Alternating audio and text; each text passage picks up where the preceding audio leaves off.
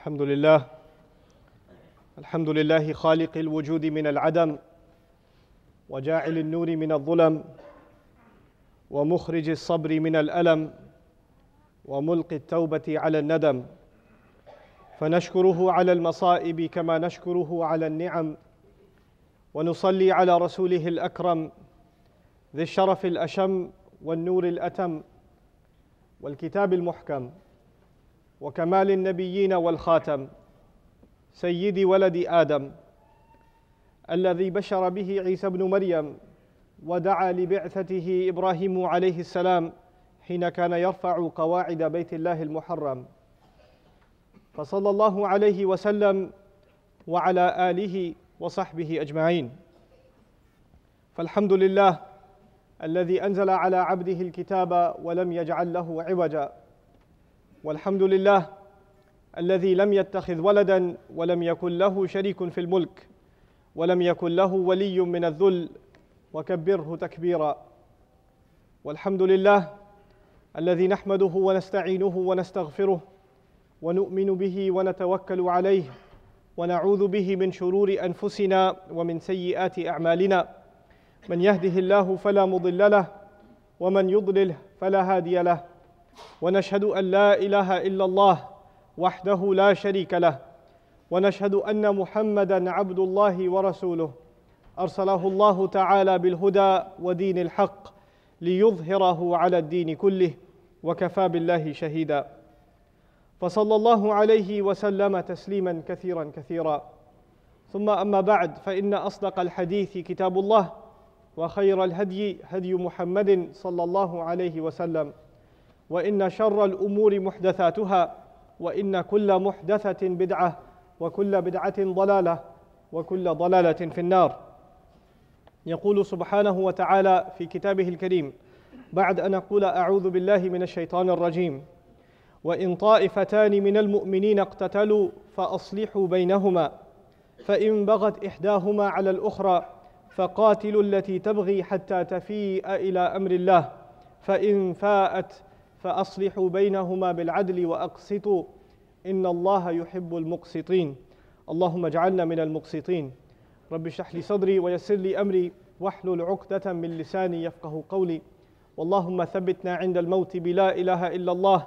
واللهم اجعلنا من الذين آمنوا وعملوا الصالحات وتواصوا بالحق وتواصوا بالصبر. آمين يا رب العالمين. Today's khutbah was very difficult for me to pick.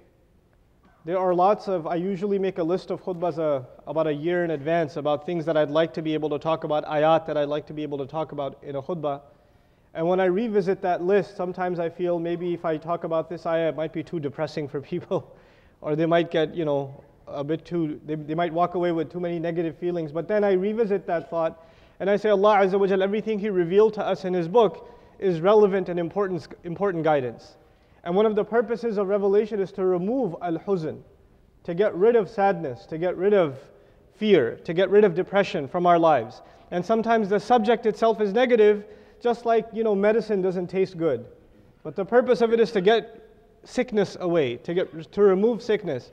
So even though the subject matter itself is difficult, and I'll share with you in a moment what it is, the subject matter itself may be difficult and may even sound depressing, but you know what? It's a necessity. And it's something we have to absolutely talk about because it's a phenomenon now. It's something that we all face, it's something that we've all seen, and it's something that's demoralized so very many of us. And the subject is the one of when Muslims argue, and especially more than that, when they fight each other. The worst case scenario, when the Muslim is ready to kill the other Muslim. And it's not something unheard of. It's not something unheard of in history, and it's something we see tragically even today. The worst cases of that, of course, is when Muslims are ready to shed each other's blood. But even less than that, when Muslims are arguing with each other, fighting with each other, and even sometimes these things happen inside the walls of a masjid, the place where we come to find peace. You'll find Muslims fighting with each other sometimes. It happens. Or in business, Muslims get into arguments with each other. Or over ideological issues, they get into arguments with each other. Of course, the internet is a great place for that. So we can fight each other in the comment sections of YouTube videos, right? Or we can have entire debates and arguments and back and forth, name calling, Muslims calling each other names and refuting each other. It's become part of our culture, unfortunately, something we've just come to accept as something that that just happens. What can you do? You can't avoid it. And I wanted to just highlight in this khutbah just one ayah. If I get to talk about one ayah and some of the things that are embedded, some of the wisdoms that are embedded in this beautiful ayah about Muslims when they fight with each other. And that's the ayah I recited to you in the beginning from Surah Al-Hujurat. Very powerful statement. Allah Azza wa Jal mentions, وَإِن طَائِفَتَانِ مِنَ الْمُؤْمِنِينَ اقْتَتَلُوا فَأَصْلِحُوا بَيْنَهُمَا. I'll translate the ayah poorly first, a very shallow translation, and then I'll try to dive into some of the wording that Allah Himself uses in the ayah. The ayah basically, as paraphrasing the message of the ayah, talks about if it happens that there are two groups of believers that are fighting each other, that are fighting amongst each other, then make peace between them. أَصْلِحُوا بَيْنَهُمَا, reconcile, make peace between them. فَإِن بَغَتْ إِحْدَاهُمَا عَلَى الْأُخْرَى, if one of them still goes after the other one, meaning peace was made and they still started fighting again, one of them picked the fight one more time, فَقَاتِلُوا الَّتِي تَبْغِي حَتَّى تَفِيءَ إِلَىٰ أَمْرِ اللَّهِ, then fight the one that started the fight again, start the one that revolted, until they come back to Allah's command, which means here until they come back to peace, or they come back to peace negotiations again. فَإِن فَاءَتْ, and if they do come back, meaning come back to discuss and stop the fighting, فَأَصْلِحُوا بَيْنَهُمَا بِالْعَدْلِ وَأَقْسِطُوا, then make peace between them using justice, بِالْعَدْلِ وَأَقْسِطُوا, and make sure that you're not unfair. إِنَّ اللَّهَ يُحِبُّ الْمُقْسِطِينَ, no doubt Allah loves the people who make sure that they're not being unfair. That's the rough meaning of the message of the ayah. But I wanted to highlight here how beautifully Allah talks about this subject. وَإِن طَائِفَتَانِ, as opposed to وَإِذَا. When you say in the Arabic language إِذَا, there is an expectation that something is bound to happen. It's gonna happen. Allah Azza wa Jalla is telling us that is not normal. Believers fighting each other is not normal, and you should never accept it. Never should Muslims relegate themselves to thinking, well, that's just how it is. Just because of that word in. We cannot accept it as a normal thing. We can't cave in. And then ta'ifatani. The nuhat, the grammarians, when they were trying to understand this ayah, you see when you read the English translation, the translation just tells you the basic meaning of what's going on, but it doesn't dive into the language that Allah Azza wa Jal used. بِلِسَانٍ عَرَبِيٍّ مُبِينٍ هَذَا كِتَابٌ مُصَدِّقٌ لِسَانًا عَرَبِيًّا لِيُنذِرَ الَّذِينَ ظَلَمُوا وَبُشْرَى لِلْمُحْسِنِينَ. This book is very clear in its Arabic. It's very precise, pristine Arabic. And Allah talks about the Arabic being so awesome, so incredible in the Quran, that human beings can't compete. It has to be the word of Allah. It can't be the word of a human being. So every little word, every little detail counts. And so one of those details that just perplexed the grammarians was, it's actually, when you say the word in, those of you that are a little bit familiar with Arabic, if you use the word in, the expected, يعني ما بعد ما يليها فعل. لا بد من أن يكون فعلا. It absolutely has to be a verb, what comes after it. But the thing after it is actually a noun. So there's an idmar here, meaning they say there's a verb that's implied here, or the sequence is reversed unusually, meaning it's a very unusual form of saying if two believing groups fight. Instead of putting the verb first, Allah said ta'ifatani, which is a noun, and then He mentioned the verb later, iqtatalu. Now, I know this is not a lesson in grammar, and most people here don't know Arabic grammar, and I know that. But I wanted to make this point for just one reason. And that one reason is Allah Azza wa Jal used highly strange, highly unusual structure to talk about believers fighting, because believers fighting itself is highly strange. It's highly unusual. It's not something that can even be talked about using normal sentence structure. That the strangeness of the language is to illustrate how strange and unusual and unnatural the circumstance itself is. This should not be taking place. وَإِن طَائِفَتَانِ. And then on top of that, subhanallah, طَائِفَتَانِ. On the one hand, Allah Azza wa Jalla is speaking. And He says any two groups. This is nakira. It's not in it ta'ifatan. It's not alif lam on it. Ta'ifatan, any two groups. Which actually means that you and I should not think, oh, when Allah is talking about believers shouldn't fight, He excludes that bunch. Those people, they're not really believers anyway. So when they cause a fight, or when we're fighting with them, that one's okay. Allah is not talking about those guys. Those guys are kuffar anyway. Or we consider them kuffar anyway. We're pretty good at that. When we hate somebody, then they're out of Islam. They must not be believers. Allah didn't do that. The nakira here suggests, the not putting the alif lam here suggests, this could happen to any two groups. And then he added, وَإِن طَائِفَتَانِ مِنَ الْمُؤْمِنِينَ, which is remarkable to me. It's remarkable.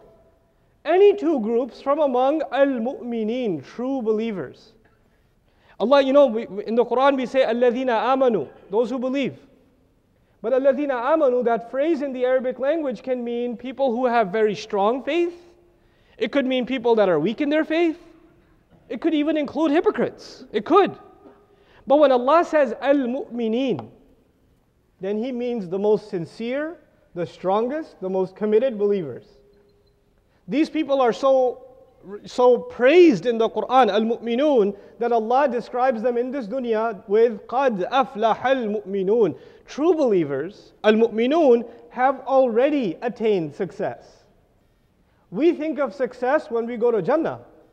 But Allah says the one who is al-mu'min, he doesn't even have to wait until Jannah, he's already attained success. قَدْ أَفْلَحَ الْمُؤْمِنُونَ قَدْ لِلتَّحْقِيق.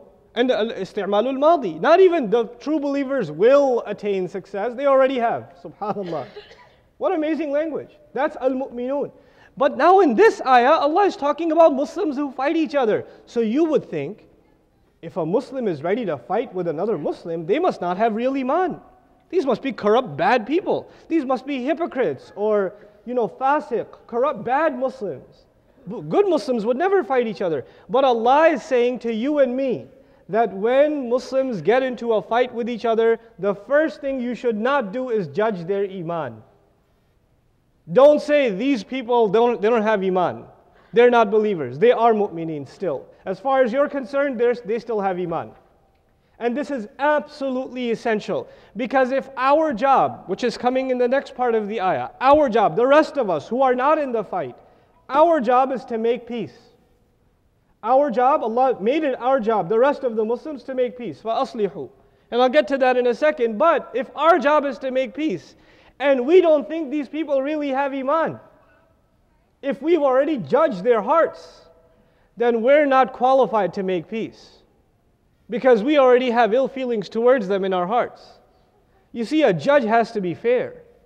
A judge cannot have emotional bias when he's passing judgment. I give this example often to my students when we're discussing some of the ayat of the Quran about fairness. If you have a judge who's angry at women because he just went through a divorce, he's mad, and he has a court case come, a divorce case come to him, is he going to be fair to that woman? No, he sees that woman, he's reminded of his ex-wife who sued him, and he's now living in a garage somewhere. So he's going to let it out on that victim. A judge cannot be emotionally invested, you see? And a judge cannot pass judgment on either side. If a judge passes judgment ahead of time, then he's not qualified to be a judge. So Allah Azza wa Jal removed from us the ability to judge the iman of others. He did not let us do it. So He says, وَإِن طَائِفَتَانِ مِنَ الْمُؤْمِنِينَ اقْتَتَلُوا رَغْمَ أَنَّهُمْ اقْتَتَلُوا هَؤُلَاء مُؤْمِنُونَ. Even if they're fighting each other, you still say that they are believers. There must be some waswasa of shaitan. There must be some confusion. There must be each side thinks that they're doing the right thing. Maybe nobody sat down and talked to them. إِنَّ ذَلِكُمُ الشَّيْطَانِ. Allah Azza wa Jal says in the Quran, talking about to the closest people to Allah, وَقُلْ لِعِبَادِي يَقُولُ الَّتِي هِيَ أَحْسَنُ إِنَّ الشَّيْطَانَ يَنْزَغُ بَيْنَكُمْ. Tell my believing slaves that they should speak nicely to each other or say the better thing, because shaitan, no doubt about it, will cause friction between you. That ayah came to ibad of Allah, people that are close to Allah, people that are worshipping Allah, and even they can have friction among each other. It can happen. It can occur. But we don't judge their iman. We don't pass judgment. Now these ayat are actually about actual fighting, trying to kill one another. But you know what? If Allah gave this ayah as a solution for people that are ready to kill each other, or are actually trying to kill each other, then this ayah must be a solution for any kind of fight that is less than that. If it's a lawsuit, if it's a fight between board members, if it's a fight between teachers in a school, if it's a fight between friends, if it's a fight within your family, between uncles, Any other fight that is less than this, the ayah has a solution. Because the ayah deals with something way worse. And if this solution can work for the far worse scenario, then it can work for your situation and my situation. It can work. We have to seek the wisdom in it.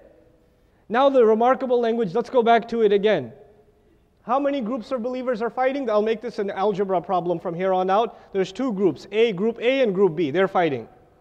Allah says, iqtatalu instead of iqtatalata, the pair. Two groups are fighting. He said, it's like he used the plural form, not the dual form. If you say dual form, it means A is fighting with B. That's all that means. One group is fighting another group. But he didn't say iqtatalata. He said iqtatalu, al-jam'. And the benefit of that is kullu fardin minhum. Kull fard minhum. Every single one of them is fighting every single one of the other. In other words, when two groups of believers, even when they're fighting, they are not two groups. They are still one ummah. They're still one ummah. We don't accept A and B. And all that's happening is Muslims are fighting Muslims. This ummah is fighting itself. That's what's happening. We don't even accept the labels. In the ayah, it didn't even let us legitimize the label, this is group A and this is group B. They're all just Muslims fighting each other. That's how Allah described it. SubhanAllah, look at the beauty of it. Even when the believers are fighting, Allah does not accept the legitimacy of them being broken up into groups.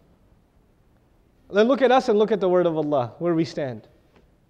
Then the expected word itself is taqatalu. Tafa'ul in Arabic means when two things happen against each other or with each other. Taqatalu means, you would translate in English, fight each other. But iqtatalu bima'na taqatul, al-iqtital bima'na taqatul, this word is used very strangely again.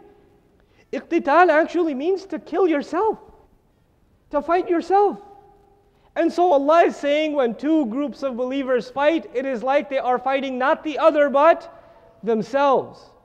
When the blood of a Muslim is spilled, it is not somebody else's blood, it is my blood. It's not separate. We are one body. When the Rasul of Allah sallallahu alaihi wasallam describes this ummah ka jasad, like a single body, this ayah is actually, this is furthering. It's actually elaborating those beautiful words of the Prophet sallallahu alaihi wasallam. There is no such thing as fighting another Muslim. The Muslim has to understand, if they internalize this ayah, they are actually fighting their own selves. They are fighting themselves. You know what that means? That means I have to think about what is good for my Muslim brother, what is good for my Muslim sister, the way I think of what is good for myself. And I will never try to do to my Muslim brother or my Muslim sister what I would never do to myself. I wouldn't do it. This is what we're learning in this ayah. And even in the ayah about fighting, there is so much love that Muslims are taught for each other. It's incredible. وَإِن طَائِفَتَانِ مِنَ الْمُؤْمِنِينَ اقْتَتَلُوا. Now let's move on. If that does happen, if two groups are fighting with each other, they're not learning this lesson. What's your job? What's my job? Our job is to sit back and have some chai and discuss, these Muslims, man, these people, they're just going to keep fighting. This fighting's never going to end. And we're just going to comment on it and complain about it and comment and complain, and that's it. Allah says the command to the rest of the ummah is فَأَصْلِحُوا بَيْنَهُمْ. أَصْلِحُوا بَيْنَهُمَا. Make peace between them. Sit them down. End the fighting. Don't join the fight, end the fight. Our job is to cause or create the opportunity where the two groups that can't stand each other can sit down together. If there are people in a masjid, if there is a quarrel between brothers in the masjid, it happens. It's a reality. It's happening all over the United States. And don't come up to me and tell me about your story in Houston. I don't want to know. I don't know and I don't want to know. This advice is universal. It's not based on something somebody came and told me or anything. I don't know anything. But now when it does happen and they don't want to meet with each other, well, you say, no, come to my house. I'm not fighting with you. Come to my house and invite both of those people to your house because you're neutral. That's your job. That's our job. We can't say, I don't care. See, we live in a time where we see violence in the news all the time and bad things happening all the time, and we've learned not to care because there's way too much bad stuff happening. But when in the ummah, something in your social circle, somebody has an argument, a fight, Muslims are not getting along with each other, within your circle of acquaintances, you have to proactively, as a command of Allah, try to fix that situation. And when you make calls to both of them and invite them to your house, when you say, come, let's just sit and talk. I don't want to fight or anything, I just want to sit and talk. When you do that, you are doing an act of ibadah. You are worshipping Allah when you do that. You are fulfilling a command of Allah. فَأَصْلِحُوا بَيْنَهُمَا. Make islah, fix it. Fix it. Fix the matter between both of them. Now, again, I told you I have to present this as an algebraic problem, and I have just 10 minutes left. I'm almost done, inshallah. There's group A that was fighting with group B. The rest of us are C. And C is supposed to make peace between A and with B. So they all got together. We all shook hands. We said we're brothers. We let previous mistakes go. We agreed that we're not going to do this anymore. Everything's been reconciled. Everybody's, happy, and they walk out of this meeting. And this meeting is not public. This meeting is not public. It's private. It's supposed to be private, because when Muslims fight each other and they're not getting along, if you hold this meeting publicly, it demoralizes the rest of the community. Why should we bring out all of our complaints and all of our issues out in public? Do you discuss your family disagreements in public? No. People lose respect for your family. Our families have disagreements. Husband and wife can disagree. Parents and children can have arguments sometimes. But those arguments are held where? Privately. Just like a community is a large family. So when a disagreement happens, the smart thing to do, the right thing to do, is to actually make that reconciliation privately. Not embarrassing anybody publicly. Don't record it and put it on YouTube. Don't email the meeting minutes out to the entire community or whatever. It's a private matter. What are you doing? You're embarrassing people. That's not what you're supposed to do. This is how Islah is done. It's done in private. Because each side has done something wrong, or each side has certain complaints, and you don't want to expose the faults of your brother in public. It's not the right thing to do. Anyway, privately, A, B, and C got together. Everything is resolved. Everybody hugged each other, shook hands, and they came out. And group A, they never said anything in the meeting. But when they came out of the meeting, they say, well, I don't know, I know we made peace and everything, but I'm still not happy. I don't know if that was a good decision. I don't really agree with this peace negotiation. They didn't say that when they were in the meeting. They only said that when they came out of the meeting. And then they tell everybody else, hey, by the way, that meeting, that was a total joke. It was a sham. It wasn't even fair. They were biased against us, etc., etc., etc. You see, the Rasul of Allah sallallahu alayhi wasallam taught us, al-majalisu bil-amana. Our gatherings are a trust, and they depend on trust. If you sit in a meeting and you agree to something, and you finish, you shook hands on it, then you cannot complain about it anymore. The time to complain was when you were sitting behind closed doors. The time to complain is not when you come out and you start the fitna again, and you talk about what was happening inside. That's not how things work. If you didn't agree with what was happening, don't shake the hand then. Don't agree yet. You're not in agreement yet. But once you agree, you gave your word. So these people come out and they start fighting again. I want you to remember, there were 3 letters I gave you, A, B, and C. And C made so much effort to get everybody together and to make the peace happen. Now when A comes out and starts fighting again, then even C gets angry. Man, I brought these people. I brought them into my house. I gave them food. I made sure that they forgive each other and move on. And they don't even respect me. I'm even neutral, and they don't even respect me. They went and started fighting again. Now Allah's commandment comes, and Allah says, فَقَاتِلُوا الَّتِي تَبْغِي. Listen to this carefully, folks. If one group violates an agreement of Muslims, then everybody else has to fight them. Allah's command. فَقَاتِلُوا الَّتِي تَبْغِي. Then fight the one who rebelled, who الفئة التي تجاوزت عن الحد, the group that went beyond the limit, that crossed violated the agreement. You fight, everybody has to fight against them. In other words, now A is on one side, B and C are together.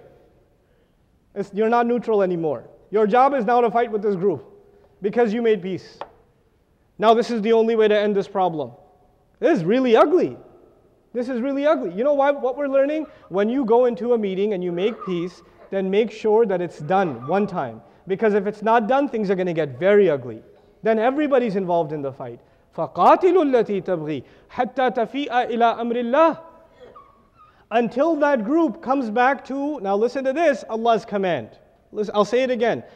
Until the rebel group, the group that started the fight up again, until they come back to Allah's command, you keep fighting them. You know what Allah has done here? Allah has said something amazing. When Muslims come together and shake hands and make peace, then upholding that peace is Allah's command. That agreement is called Allah's command in the Quran. It is not something that Allah Himself revealed. But when Muslims agreed with each other that they will no longer fight, then Allah's stamp is on it. It's Allah's command now.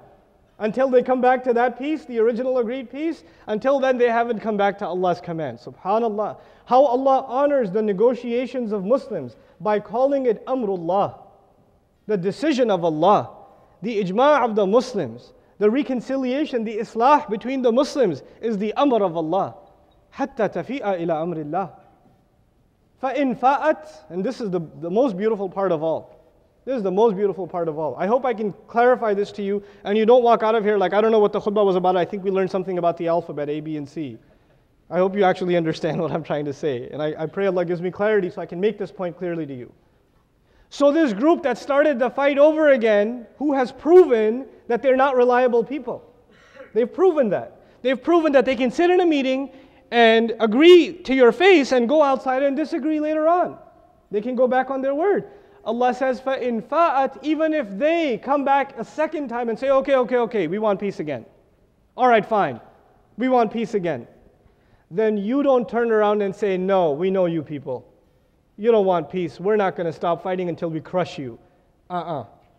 Even if the unreliable group comes back and says, we want peace, فَأَصْلِحُوا بَيْنَهُمَا. Then you make peace between them again. You make peace between them again. In other words, you never give up on Muslims.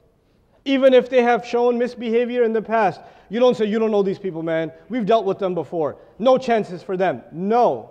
Allah says, no. You have to come back and make peace again. SubhanAllah. But this time you have to be careful. See, last time it was held, I told you, I made it a point to tell you, last time when they held peace negotiations, they were behind closed doors. This time, when you hold peace negotiations, Allah says, فَأَصْلِحُوا بَيْنَهُمَا بِالْعَدْلِ. Make sure you make reconciliation between them with al-adl. Al-adl in Arabic comes from adala, and adala actually means public justice. The Arabic meaning of adala is public justice. That's why the courts are also called al-adala, because the court proceedings are open to the public. Everybody can see. Because last time it was held in private and they took advantage of that, this time the command from Allah is make peace again, but this time you have to do it in public, as embarrassing as it is. It's a humiliation to the Muslim community that our arguments should be held in, our negotiations should be held in public. Everybody gets to see our dirty laundry, but there's no choice now. It has to be recorded. It has to be made public. Because these people can't be relied on, so they don't get to say, you don't know what happened in the meeting. Actually, we do. It's recorded. It's available. The transcript is there. We all know what happened in the meeting. You understand? So this is فَأَصْلِحُوا بَيْنَهُمَا بِالْعَدْلِ. But there's another very important lesson here that I'll conclude with. The second time around, even you and I, who were neutral, even the neutral ones were commanded to fight. You remember that? The neutral ones were also commanded to fight. But when you fight, you become emotionally involved and you develop a hatred against someone you are fighting. So when you are told, stop fighting and become a judge again. When you're told to become a judge, are you still angry from the fighting? You're only human. You're going to be angry. You're going to be angry. And if you're angry, you're not going to be able to be a good judge. We go back to the first problem. So Allah says this time. He didn't say that the first time. He said it this time. He said, فَأَصْلِحُوا بَيْنَهُمَا بِالْعَدْلِ وَأَقْسِطُوا. And make sure you're not unfair. Subhanallah. His second time he said, make sure you're not unfair. Because you just fought them and you're going to be angry. And when you're angry, you're going to be unfair. So Allah says, watch it. I'm watching you. I'm watching you. Hold it publicly and don't be angry. Your ultimate job is still to bring the family together. They are never your enemy. Remember, when the fighting was happening, you were not fighting someone else. You were still fighting yourself. If your hand is hurting you, you will put medicine on it. If it's hurting you even more, you'll go for some advanced surgery or something, and it's going to be painful. But as much as this hand caused you pain, you're not going to say, you know what? You're not going to do it because it's a part of you. It's a part of you. As much as it causes you pain, it is not something separate from you. You understand? No matter how much the Muslim causes you pain, causes me pain, they are still a Muslim. They're still a Muslim. And we still have to make peace because we're still one body at the end of the day. When the Prophet says that, alayhi salatu wassalam, this body, this ummah is like a jasad, like a body. Think about what that means. Parts of our body cause us pain. They cause us pain, but we don't get rid of them just because they cause us pain. Now, sometimes it's necessary. When they become cancerous, then it becomes necessary. And that's why the fighting was allowed in certain circumstances. But if the cancer goes away, what do? Stop the fighting and be fair. Be kind again. فَأَصْلِحُوا بِالْعَدْلِ وَأَقْسِطُوا إِنَّ اللَّهَ يُحِبُّ الْمُقْسِطِينَ. Allah no doubt loves those who show justice. In my final comments, inshallah ta'ala, I just want to say that Allah in this ayah did not say, إِنَّ اللَّهَ يُحِبُّ الْعَادِلِينَ. He said, إِنَّ اللَّهَ يُحِبُّ الْمُقْسِطِينَ. And there's a difference between al-adl and al-qist. In English translations of the Quran, they're both translated as justice. Al-adl is translated as justice, al-qist is translated as justice. But al-qist means two things. Al-qist means staying away from unfairness, which is how I translated it. But it also means being fair publicly and being fair privately. Al-adl specifically refers to public. Al-qist is public and private both. At the end of the day, Allah says, if you don't want these problems to happen, then you have to learn to be fair. And you have to learn to get away from unfairness, not only in your public life, but also in your private life. And until you do that, Muslims are going to end up fighting each other. If we don't learn to become fair people, then this will be our plight. And if we become fair people, then the love of Allah is on us. إِنَّ اللَّهَ يُحِبُّ الْمُقْسِطِينَ. Allah didn't even just say He supports them, He's with them, He rewards them. He rather says in this ayah, He loves them. Subhanallah. May Allah Azza wa Jal make us of the muqsiteen. And if we can become the muqsiteen, then we can apply the next ayah of this beautiful surah, إِنَّمَا الْمُؤْمِنُونَ إِخْوَةً. That's the next ayah. Believers are brothers. Come on, what are you doing? Why are you fighting? What's wrong with you? You're brothers. That's all you are. There's nothing more to you. The only thing you should think when you look at another is ikhwa. Not even ikhwan. Ikhwan is used when you are brotherly towards someone. But blood brothers are called ikhwa. It's like Allah said, this la ilaha illallah is like thicker than blood. That's what He made us. That's the attitude we're supposed to have.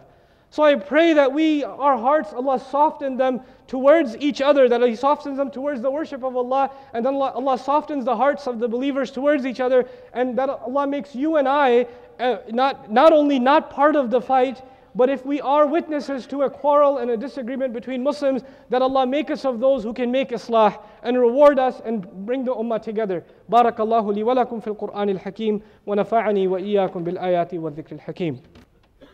Alhamdulillahi wa kafa wa salatu wa salamu ala ibadihi alladhina istafa khususan ala afdalihim wa khatamin nabiyyin Muhammadin al-Amin wa ala alihi wa sahbihi ajma'in.